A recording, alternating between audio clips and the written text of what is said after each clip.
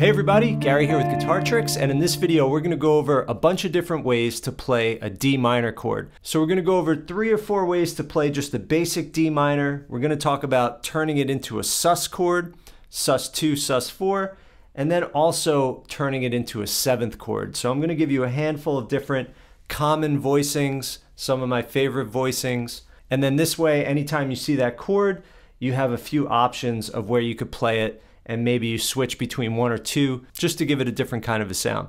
Before we get into the lesson, please go ahead and click subscribe so that you get all of the latest and greatest content from Guitar Tricks. And if you want to be notified of any new lesson, be sure to tap the bell. So in this D minor chord, we got the notes D, F, and A. That's all it is. So in this main open position voicing, we've got a D, we've got an A, we've got a D, and then we've got an F. And that's all that is, right? So the open A string is part of that chord, so we could even add that in. We want to avoid the E, so you could go like this to mute it out, or just be careful not to hit it. Okay, so now the cool thing about D, whether it's D major or D minor, is on guitar we have access to the sus2 and the sus4 chord. So basically we take this note, which is the third of the chord, the minor third, that's what makes it a minor chord. Minor, major, minor, major, and we just let go and we have D sus2, or we add the pinky and we have D sus4. So you could always experiment with those in place of D minor. So in the intro I did something like,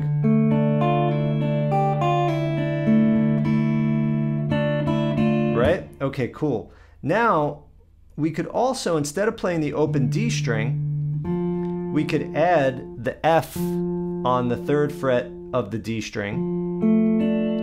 And we could do, with the ring finger, 3rd fret on the D, middle finger, 2nd fret on the G, pinky, 3rd fret on the B, and then 1st finger, index finger, 1st fret on the E. Now that is also a D minor chord, and we could add the A if we want. Now this one is nice kind of coming from a C, just like that, you know, because these 2 fingers just come down. So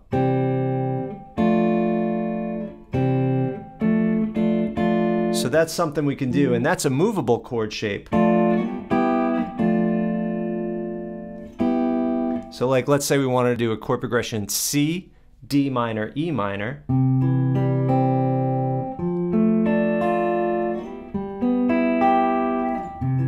See, I took that D minor shape, being it's a movable shape because there's no open strings, we can just move it up a whole step to get E minor. Or you could just play this little cluster on strings 2, 3, and 4, counting toes to nose. That's a nice minor chord cluster, and it's movable.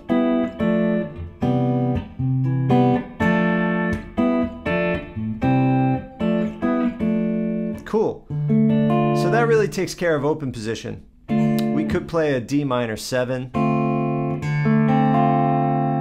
which would be to take this note, which is the root, and bring it back 2 frets to the minor 7th, and then we have, and that's actually the same as an F chord. You know, here's an F, here's a D minor 7. The difference is the D. So I like to play that actually using my 1st and 2nd finger on the 1st fret of strings 1 and 2, and then my 3rd finger on the 2nd fret of the G string, 3rd string. So that's a D minor 7. Cool. So we've got this, we've got this, we've got this, we've got this, and then we've got this. That's all in open position. All right, then the next place to go is right here. So this is the A minor shape bar chord, if this is an A minor.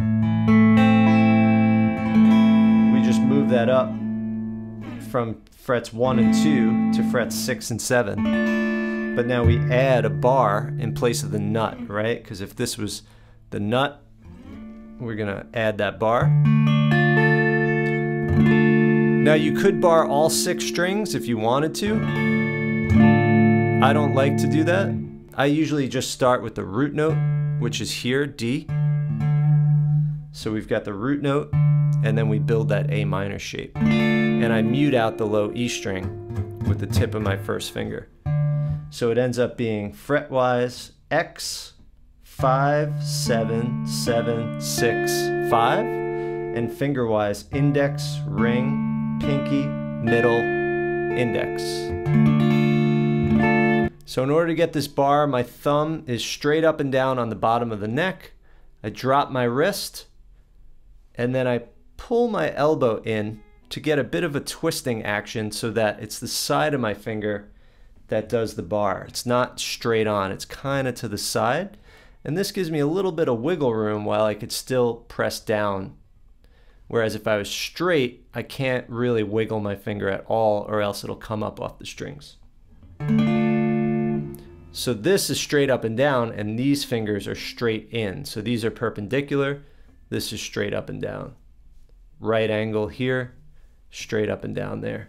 Now a few variations in this position. D minor 7, just lift up the pinky. And that frees you up to do things like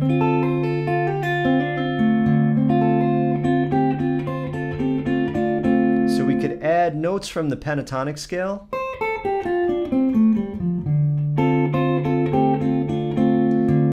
So on the first string, counting toes to nose, we use the pinky on fret 8.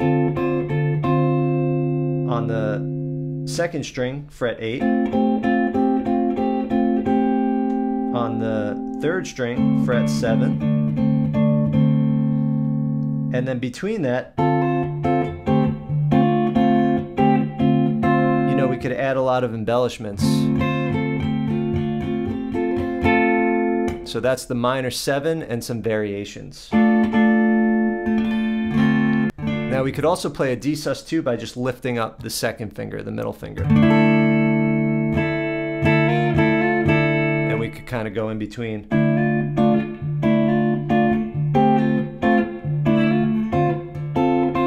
See, so I have all these variations, but it's all because of this bar. Having that bar allows us to really play around with the fingers. All right, then we've got this main shape, the E minor shape.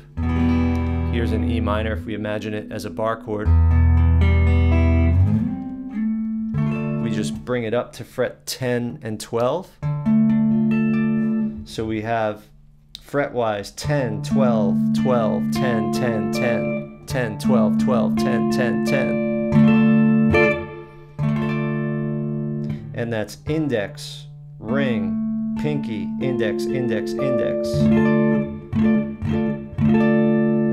Okay, now the variations here, I could lift up the pinky and make it a D minor 7. And then that frees up my pinky to play a D minor 9 by just adding the 12th fret on the high E string. Or on the 13th fret, that's just another version of D minor. That adds the minor 3rd, and this note is the 9th. So 9th, minor 3rd. Now with this chord, you don't have to play all the frets. You could just do this, or this, or this, or this. So you want to experiment with partial chords. You know, on this chord, you could just go, just play the top 3 strings. Or if it's the minor 7, it's like a D shape.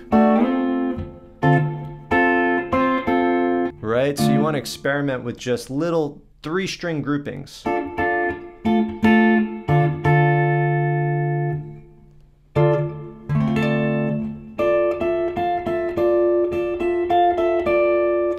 And then one popular thing to do here, if you know the pentatonic scale, is to just kind of add little pentatonic riffs you know.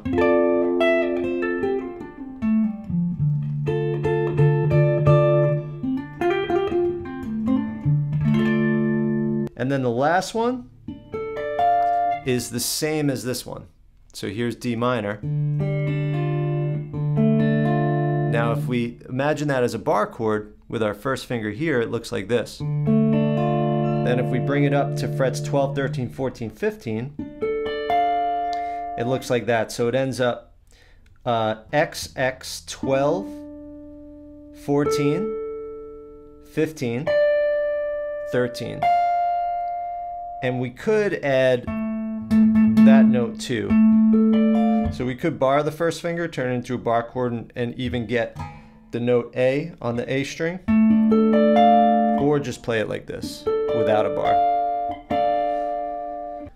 And then in the intro I added my pinky here, so then I could bar my pinky and then it becomes a sus4. Just like down here where we went.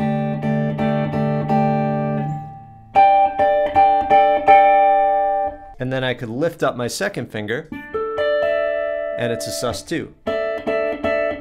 Just like down here. But then I have to bar with the first finger. All right, everybody, so I hope you learned a couple new voicings of a D minor chord. So I would just freely explore moving up the neck and experimenting with different voicings. So you could stay in one position, regular, sus, and then you're kind of adding riffs.